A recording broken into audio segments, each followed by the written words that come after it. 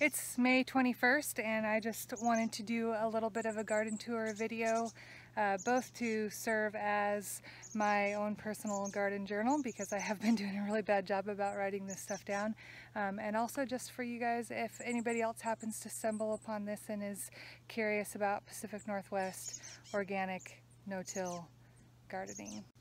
So I'm going to start down here at the greenhouse and go from there. So far in the greenhouse we don't have any of the beds planted in. As you can see, we don't have the water lines laid out, but we do have some tomato starts and pepper starts that I picked up from the local plant sale this last weekend. I didn't have time to start my own starts this year because we just moved it back into our place a week ago. So I am starting with somebody else's starts, but I did get these going, and the lettuces and kale and beets are coming up nice. Got some basil coming up in there. I just today, May 21st, planted a couple leftover seeds of the pickle bush cucumber. I planted some out in the outdoor beds as well, but I had some left over, so I figured I'd get those going in the greenhouse. And I have a little basil that will get me by until these ones over here are harvestable.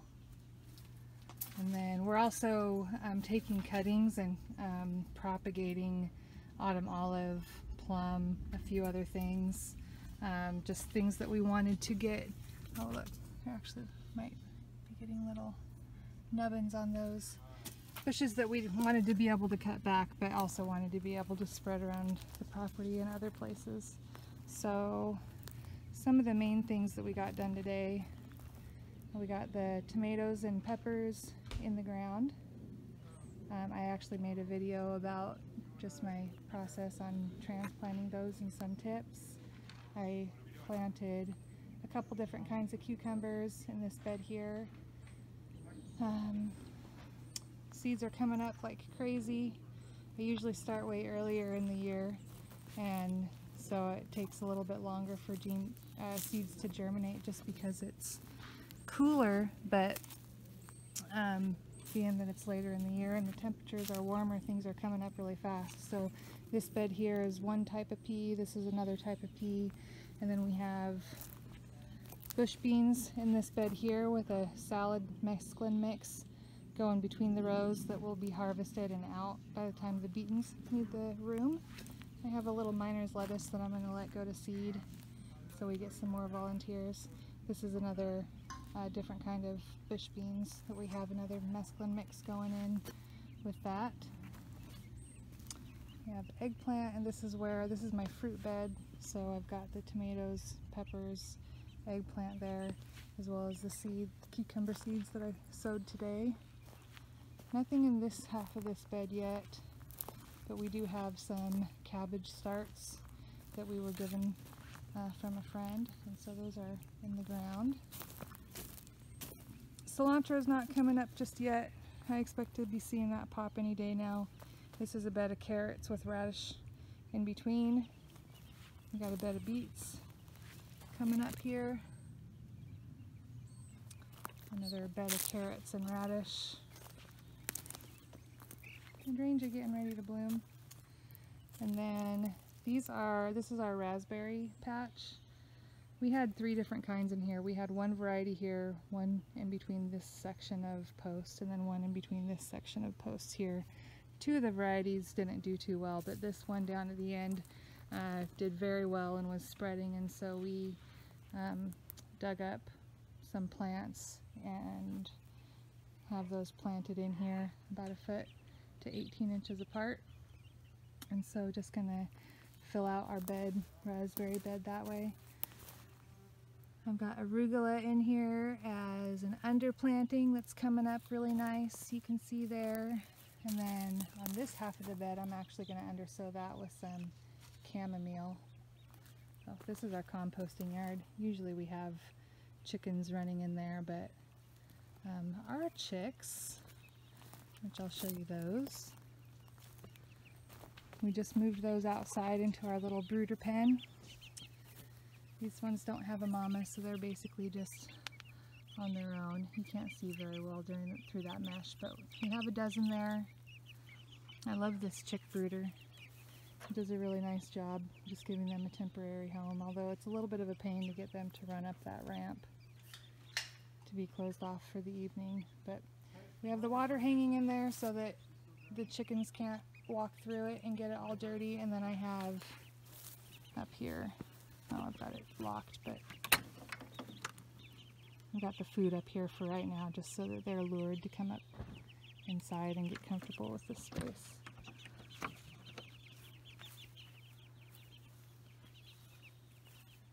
These beds are still being weeded out and rehabbed, so we have some nice mature artichoke going on here, and then also some artichoke seedlings that I think our renters put in. Here's some barrage that's volunteering. I like to let barrage volunteer. It makes a nice tea and also edible flowers. This bed has been a little bit overwhelming. It's all I can do to not pull this garlic.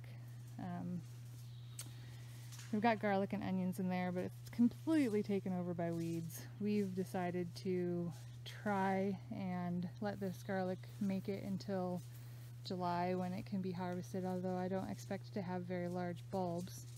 Again, it's May 21st, so it's got, I don't know, maybe 5-6 weeks to go on that. And then we will sheet mulch this whole thing, which is what we've got going over here.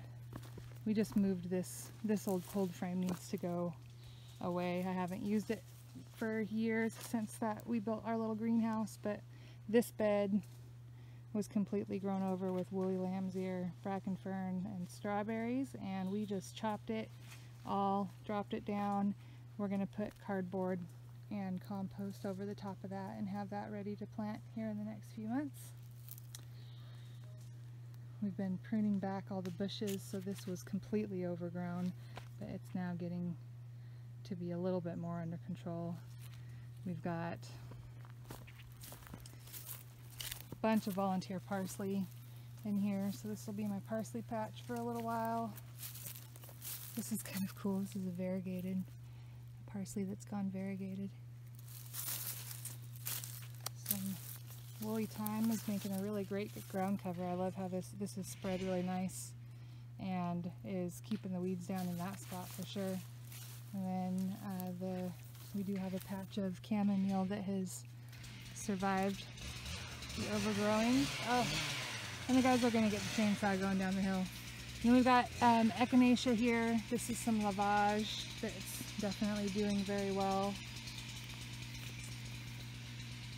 And I'll show you the hops. We'll see where the hops are at right now. These beds need to be completely gone through. These dogwoods were supposed to be cut back to the ground every year, and those haven't been pruned in probably 3 years, so they're kind of massive. But here's the hops so far. Everything is a mess right now because we're just doing massive maintenance on the house and getting things cleaned up. But you can see we've got baling twine, black baling twine, running from these crowns to the second story deck.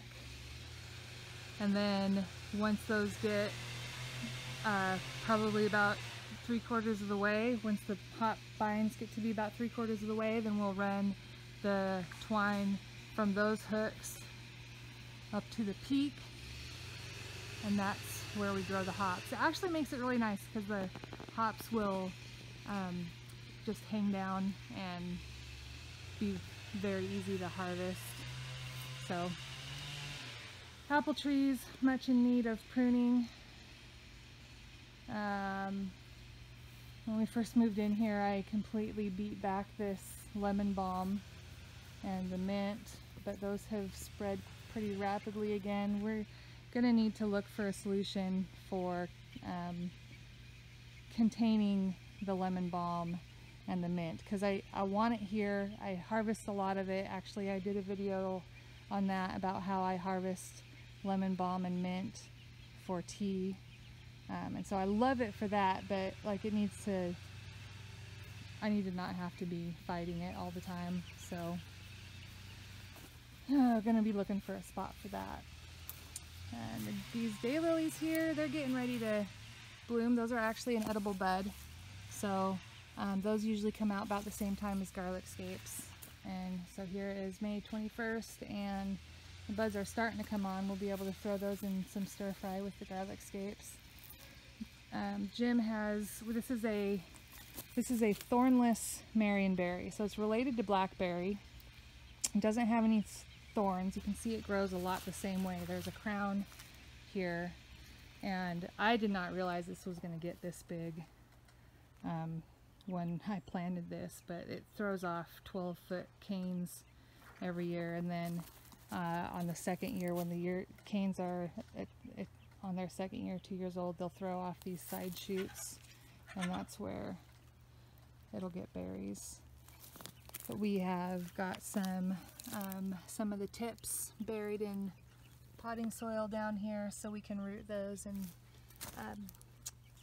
just propagate those and get more of a berry patch going. This is a purple chokecherry that my idea was to arborize it, and so like kind of prune up the bottom so it just makes a nice top, and it's a nice pretty plant, but it spread like crazy, so we dug out a bunch of these, and Jim planted them down the hill in zone 5, just on the very edge of the property, to make a bit of a living hedge. And that's some of the key points for right now. We're getting it back under control. It's taking a little bit of time. So one last little note that I want to make is I am getting the drip lines set up. These are 1 gallon per hour drip emitters, and I have the timer set up on 45 minutes every other day for right now, because it's still, we're getting rain every now and then, but I'd rather it water deep and only be watered every other day, and we'll switch it probably to every day later in the season once it really starts to dry out, because July, August, September get to be pretty warm out here, and we've got extremely good drainage on this soil, so it doesn't hold water as well as I'd like it to, but the more we add compost over the years, the better it'll get.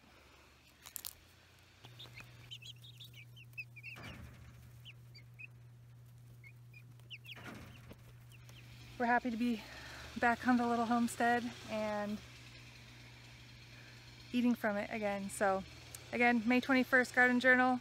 If you do happen upon this and you're curious, if you have any questions or comments or tips, this might look a little bit untidy, but we do like to really apply a lot of permaculture principles to our edible landscape plan. I do like to keep things a little bit tidy, but not overly tidy, and I also like to let things volunteer as much as possible. So less work, more food. No-till, organic, good stuff. Oh, I also transplanted some cabbages and kales in here, and we're letting our asparagus patch fern out for now. Okay, until next time, happy gardening.